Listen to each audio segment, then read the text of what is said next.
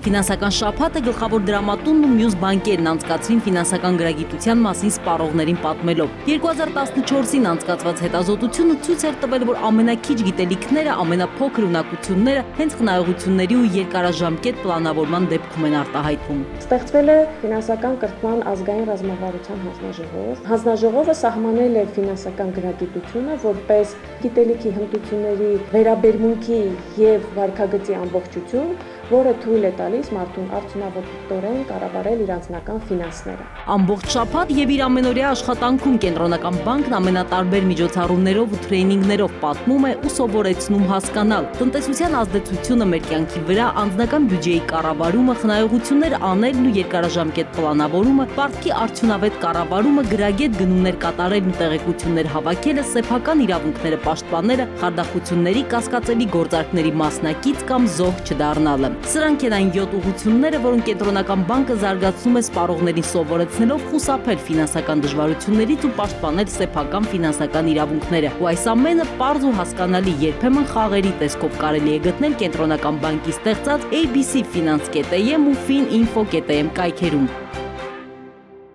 abcfinance.am, որոնք տեղադրված են բոլոր անհրաժեշտ նվազագույն գիտելիքները, որոնք կարելի է ցանկացած պահի կարդալ։ Այնտեղ կան նաև գործիքներ,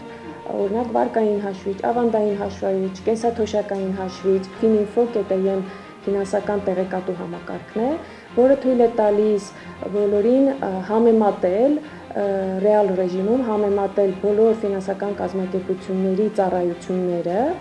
դրանց գները եւ պայմանները եւ ընտրել առավել արդյունավետը։ Գլխավոր ու թիրախային խմբում են դպրոցականները, ուսանողներն ու մարզերի բնակիչները, հենց նրանց համար է Կենտրոնական բանկը պարբերաբար կազմակերպում այսպիսի տրեյնինգներ, ուսուցիչների վերապատրաստում։ Այս պահին էլ 300 դպրոցների 2800 ուսուցիչներ վերապատրաստվում են, որպեսզի 4 առարկաներով դասավանդեն նաև ֆինանսական գրագիտություն։ Մինչև կյանքի վերջ, մինչև թոշակի անցնելը մենք ունենք ֆինանսներ եւ դրանց հետ գործ ունենալու խնդիր։